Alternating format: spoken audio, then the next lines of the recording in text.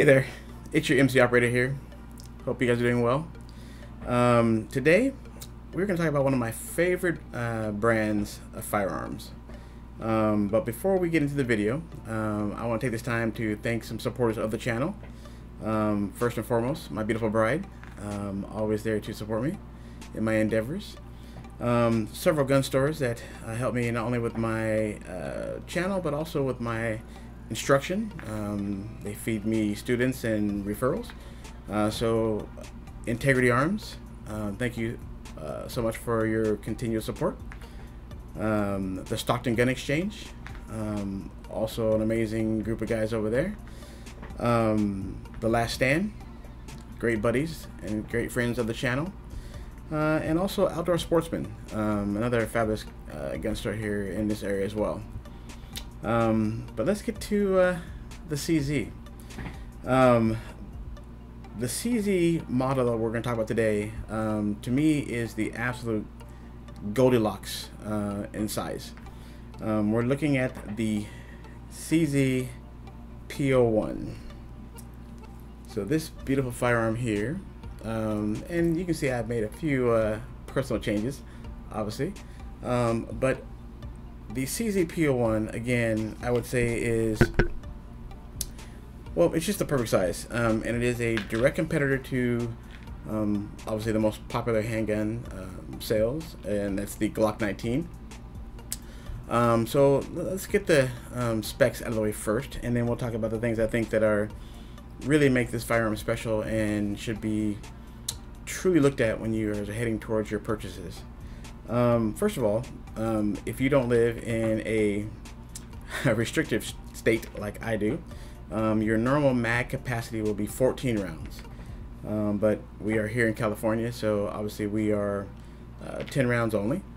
And then it is an aluminum frame, but that really, to me, is amazing because it just really feels like an absolute firearm in your hand. So there's not like, it's not a plastic wonder firearm. I mean, it feels like a gun. So, but it's not too heavy. Actually, like again, it's just that perfect Goldilocks size. Really can play many roles, and we'll talk about that as we move forward. The barrel length is 3.75 inches. So again, quite the perfect little combination and competitive to the Glock 19, which is about 4 inches in barrel length. The weight is 28.1 ounces.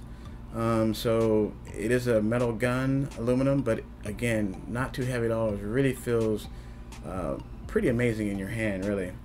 The overall length is 7.2 inches. The width, not too wide, it's 1.38 inches. And the height, to me, is perfect. It's about 5.03 inches. So really just fits perfectly in your hand. The caliber, we're looking at 9mm, so which is definitely kind of become the caliber of choice in all reality. I mean, obviously there are some other calibers that are great as well. I mean, if you're a true 45 caliber guy, okay, great. You know, if you want to do the 40, 40 cal, that's all good too. And I mean, I'm sorry, 45 ACP. I don't want to insult some of our, 45, ACP guys. But this firearm here is NATO approved.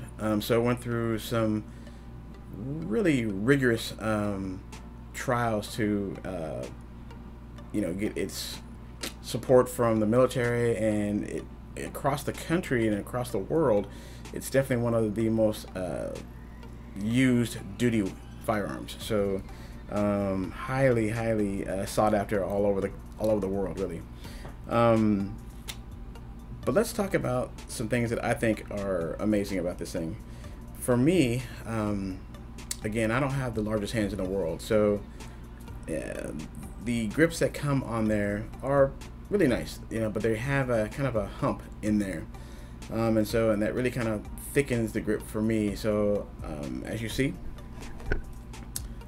I went ahead and put some slim grips on there, and also too, just to kind of personalize it. So it's nice and slim, you know, but yet it still has a nice texture right in here. So, you know, still is nice and, you know, solid in your hands when you get your master grip. You can also see the fact that because of, as I mentioned, my eyes are horrible. I had it milled for a RDO, and the RDO that I chose for this one really because of the kind of slight profile. It's not very wide, so the normal like RMR or the Holosun 507C, which I normally choose on my firearms, just wouldn't fit. There's not enough real estate on top. So I chose the Vortex Venom, which is still a great manufacturer, and I chose the 6 MOA. So it's really for quick acquisition, not necessarily, you know, for bullseye shooting, but to me, I don't find it difficult to shoot bullseyes with this as well. But it is that dot is really made for quick acquisition, so self-defense. But again, I think it's just fine and dandy when you want to shoot really precise shots as well. It comes with a Picatinny slot. So, and you guys all know that I'm, you know, a huge advocate of lights on my home defense and on my even my carry firearm. So, I've installed the compact. This is the Enforce compact, which I think fits on there nice and handsome. You know, it kind of has a nice profile. And just to let you guys know, we have safety checked these things, so we are dealing with a straight safe firearm, so all good there. I do have a snap cap which I have installed, but because this is not a firearm you want to do a lot of dry firing on, actually single shot you can do it all day long, but the double action, you don't want to drop the hammer on this double action a lot without something in the chamber. So snap caps when you're doing your dry fire practice is highly suggested. So we're gonna go ahead and reinstall that.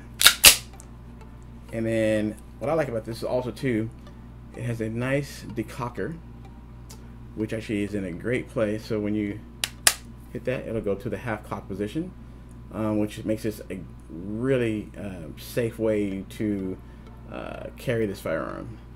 So when you actually go to holster it, you would just basically put that thumb on the back of the hammer, and as you insert it into the holster, you can make sure that it's not moving and you're not putting anything in jeopardy to yourself or obviously anyone else for that matter, but mostly for yourself when you're reholstering. We talked earlier about it being the Goldilocks firearm. It has just the perfect size to either be, you know, your home defense weapon, or like I said, it's extremely carryable. So it's definitely one of my go-tos for my everyday carry. It's really between this one and one other one, which is my HK VP9 SK, and so they both are high in my rotation. Obviously I carry a Glock 19 as well, which I'll be comparing this to here shortly, but these are my go-tos. And one thing that makes the P-O1 and other CZs so amazing, and again I'm going to go ahead and just drop this magazine again real quick and drop the snap cap out of there. But one thing I want to show you is this. I don't know if you can see this all that well, but the slide, the rails are actually inside the other, they are inside the frame. So typically your firearms will be, your rails be over. This one, the rails are inside, and so it keeps a very low borax, but it also keeps it a very flat shooting firearm. So easy to keep on target, easy to be very accurate with it, and like I said, when you install the red dot. And again, I'm not sure if I mentioned it, but I get mine milled at Primary Machine, and they do fabulous work. And they actually do it very specific to the actual RDO that you send to them, so it's really a very precise fit. But with that being said, extremely flat shooting, extremely accurate, and just again, one of the most amazing shooting firearms that you could purchase. So like I said, when people come to the gun store, it's, you know, top of mind for most people are the Glock, or, you know, even the Springfield XDs. Those all tend to be sort of top of mind, and a lot of people will walk right past this firearm, which, you know, for us CZ guys, you know, we're okay with that, because they are definitely not the easiest firearms to find. Like when I was searching for this firearm here, and I was kind of vacillating between this one and another model, which is called it's the CZ Compact PCR, and that is rail-less, but it's a beautiful firearm. And so I was kind of vacillating back and forth, but I had a lot of time to think about it, because finding either one was like an absolute unicorn search. So it took me months to even stumble across either one of them. They're shipped in, and then they're usually just snatched up. And also they come in very small, kind of small batches too. So it's not like there's an abundance of them out there. But, you know, when they do arrive, they don't stay available for long. They tend to fly right out the door. But, and for good reason. They are outstanding. And this is definitely, so the CZ75 is probably one of the most copied and duplicated firearm in the world. So there's clones of the CZ75 all over the place. And the big brother to this firearm, the CZ P-O1, which is the full-size, all, you know, steel version of this firearm. Again, one of the most amazing shooting firearms that you're going to come across, and carryable, but it's a lot heavier. It's probably going to be in the neighborhood of like 40 ounces, the SP01, so they're really solid and really heavy, but that also soaks up the recoil of the soft 9mm as well. So, you know, the SP01 is absolutely perfect for home defense. It also has the Picatinny rail for your weapons lights. So highly recommend those CZs. If you want a more, if you're a smaller frame, or maybe even a female who doesn't really want to have weapons light, there's another CZ that's even more carry friendly, and that's the Rami, the 75 Rami. And I owned one of those as well, and which, again, great firearm. I just kind of outgrew it, and so for me, you know, my firearms have to have a purpose. So I repurposed that Rami, but still, it's something that I suggest to some of my female shooters, and, you know, when they're looking to find good carry firearms, the Rami is definitely going to be one that I'll suggest to them as well, just because of what a solid firearm it is, and also too the size. It's extremely carryable. So, but CZs, they have plenty in their arsenal that bear your sort of research. You have the 45s, which I believe is the CZ97. You have, well, used to have the Target as an option, but I believe that's no longer allowed here in California. So, but if you can find one on the used market, also, you know, especially if you are a tournament shooter, that's a great firearm if you come across one. If you have access to maybe buying, you know, a little extra cash, You can look online and, you know, arm sets or something, and maybe pick up a CZ P10C, also a great firearm. That's a striker fire, more on the lines of the Glock and such. Also, they have the, what's the other one they have that is also amazing? The oh, it's escaping me, but again, oh, I know why, because I don't get a chance to shoot them, but they have some other high-end competition CZs that are just also absolutely incredible, but you know, you're gonna pay upwards to $2,000 per model for those. So just prepare to come out of pocket if you're buying them, and they're not on our roster. It's not gonna be a cheap venture for you, but again, highly worth it. But now let's talk about comparing to the most popular handgun in the world, the Glock 19, which I just happen to have one right here. This is my Glock 19, which is from, it's fitted with all L2D combat pieces. So we're going to check this for safety. So we have an empty firearm, no magazine, so we're totally safe there. So let's do a little comparison in size.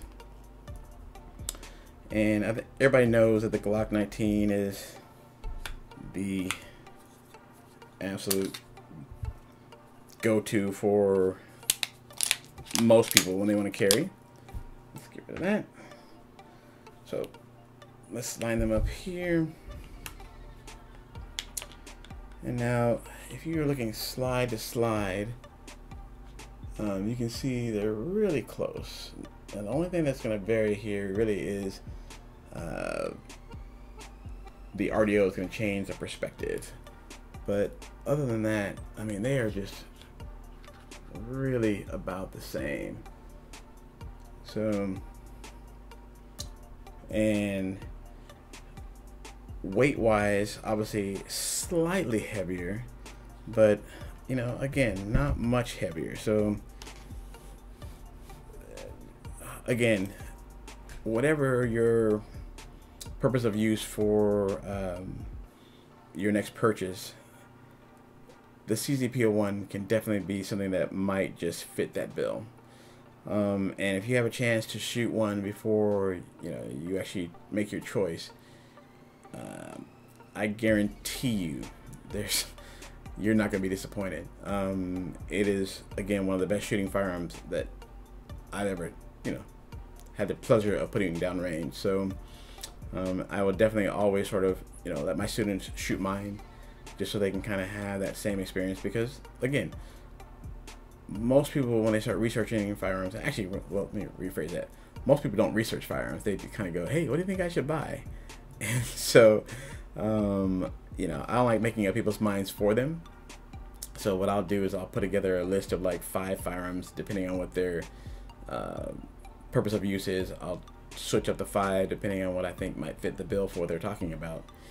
And then, but I guarantee you, in that mix, there's going to be a CZ among it, because I want them to understand just the value you're going to get from a quality firearm and a quality company.